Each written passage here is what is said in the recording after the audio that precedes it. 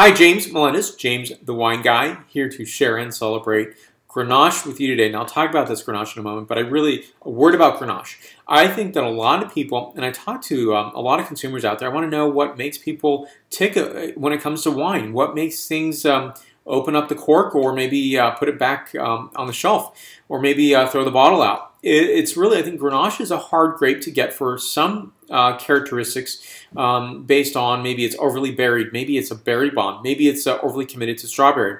Whatever it is, I think those commitments are so overpowering for some palates that the bottle is put down.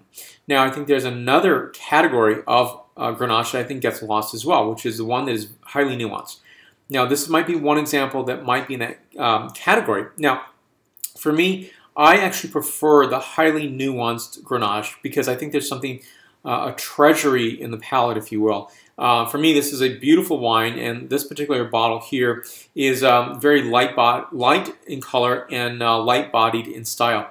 For me, it's just something that is just so lyrical. And I have said before, and I will say again, it took me a long time to get to Grenache. But once I've been there, I've been very committed to it. Now, this is called Groundwork, Santa Barbara County, 2010 vintage, a 14.9% alcohol content. Love the label here, very simple.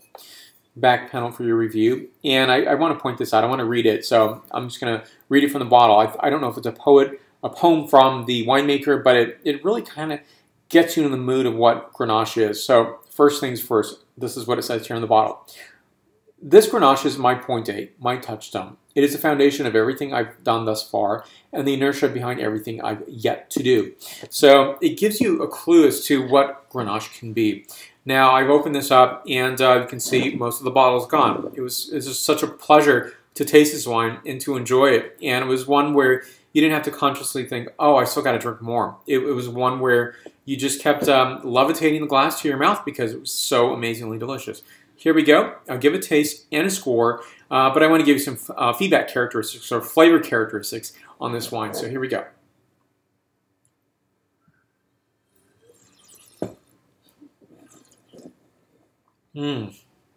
Gorgeous notes here. Now, this is definitively in the bramble sap. That means that this is really having beautiful notes from the bramble berries. That is the boysenberry, wild raspberry, tayberry, one of my favorite berries that I'm going to get from Oregon when I'm there in the summertime. Thyme, white pepper, nutmeg, cardamom, red candy. Doesn't make it a sweet wine, but it finishes very well.